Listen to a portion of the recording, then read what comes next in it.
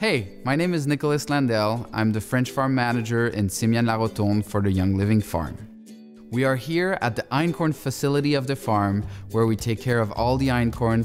Einkorn is a grain that has never been transformed, it's never been crossed, it's never been hybridized, and that's why we love it. It's the oldest version of wheat there is, and that's why we grow it. Did you know that einkorn is a low maintenance crop? It doesn't need anything added. Fertilizer, no irrigation, no products. All it needs is sun, rain, and love. We grow einkorn in France, and we've been growing it for many years for a simple reason. It's an awesome rotation crop with lavender. After we grow lavender for 10 years, we would take the lavender out and plant einkorn. It replenishes the nutrients of the soil, and it would also break all the cycles for bugs and stop disease and things like that. We do different things with einkorn here, but the main thing we do is mill it and transform it into flour.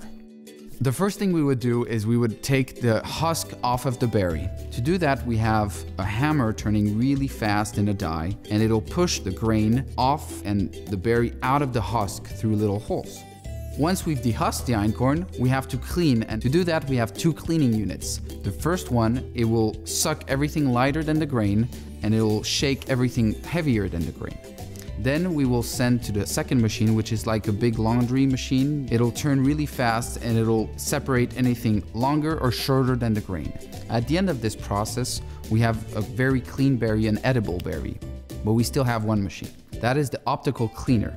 The optical cleaner will look at the color on each berry. If there's anything off colors, it'll blow on that little particle and take it out.